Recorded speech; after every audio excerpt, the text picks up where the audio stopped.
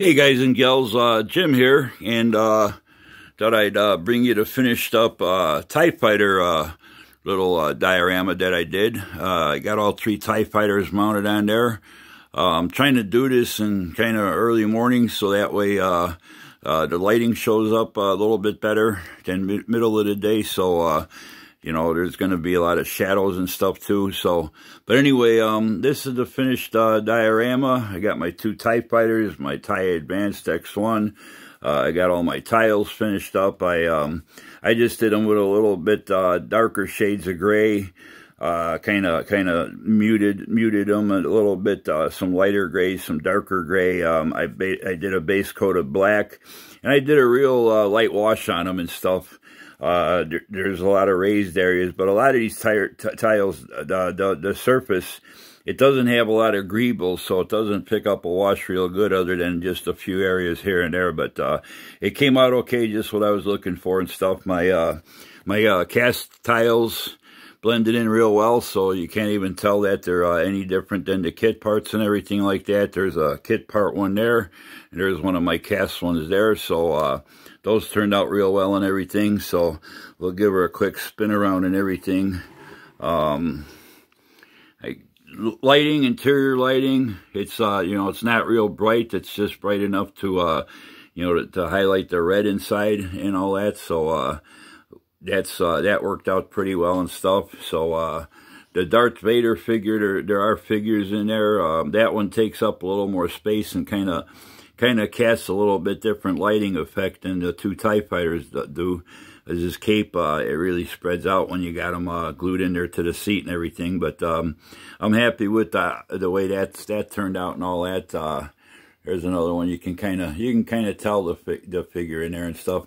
I did use the clear parts and everything. I just thought they looked better on these particular models and stuff. So there's the other one and stuff. It kind of the red, I got it mounted down below and in front of the figure, so it kind of bounces off the figure, and you know, you can see the highlights and stuff of the figure in there and stuff. I mean, not real well. You can see it better in person than you can on the camera and stuff. So I'm happy with that.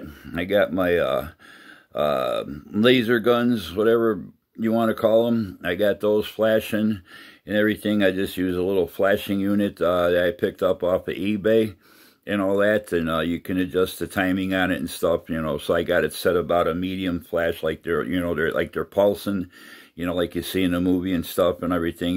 I can go a lot faster, where you barely can see the flash on the camera, and I can go a little bit slower too. I also can just keep them constant on, or I can turn them off and everything. So that turned out real well. As far as the TIE Fighters themselves, they are completely painted. I did do a black wash to bring out a lot of the highlights, like especially in these areas and stuff like that. So I'm happy with the way that wash came out and everything, and all that. And let's give her a quick spin around.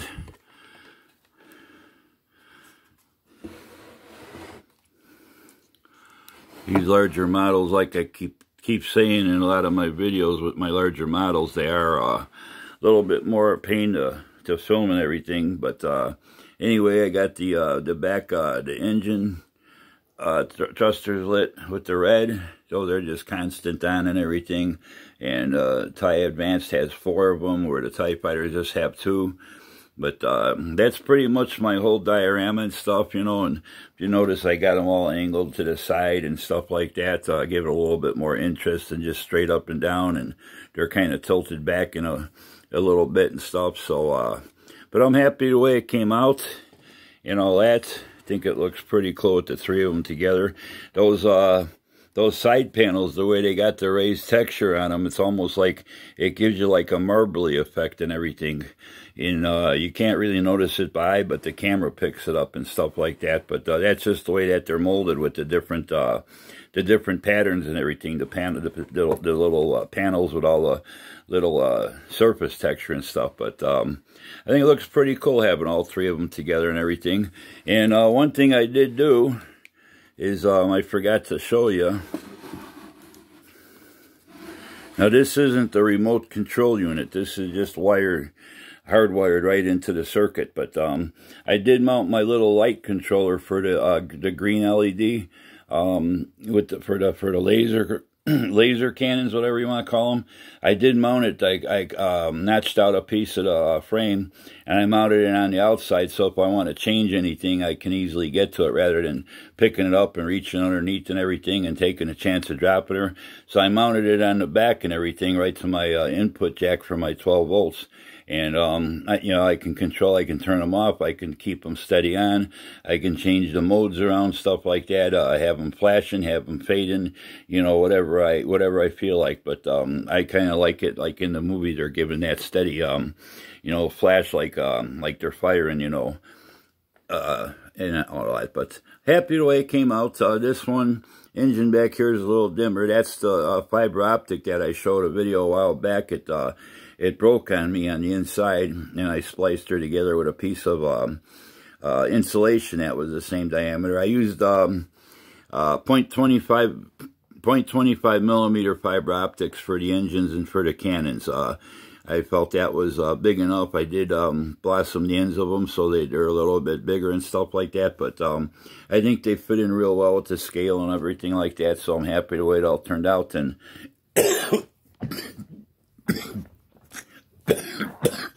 excuse me.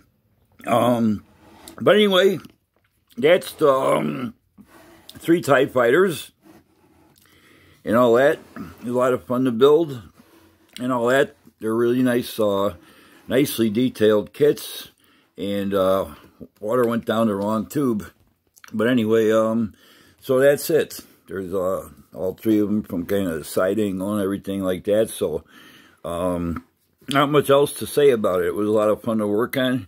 Happy I did the base with the tiles rather than just the plain base and everything and all that. So like I said, I didn't want to go much bigger and put an X-wing or Y-wing on there because it would just take up too much space. And these larger displays, this is like 12 inches by 12 inches, and then with the added frame around it, it brings it out to about 13.5 by 13.5. So that's plenty big and everything. I can still fit it on a shelf in my model room and stuff like that. So but yeah, that's it for the time being. And there's another look at the lasers firing and stuff like that. You can pick up the little bit of red inside the cockpits.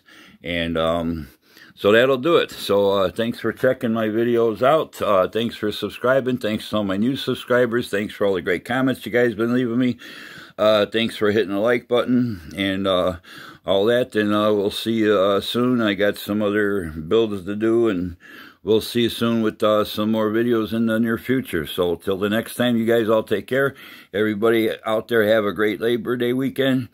Stay safe out there. And, here in the Midwest, Illinois, Iowa, we're getting pretty bad. Iowa's doing really bad. Illinois is starting to get there with a lot of cases and stuff. A lot of counties already getting things, bars and stuff like that, shut back down and stuff like that. So who knows when this is going to end. They're already talking cases next year already and stuff in January and stuff. So it doesn't look like this is going to get over with anytime soon and stuff. So till the next time, you guys all take care. Have a good one, and we'll talk to you soon. Bye.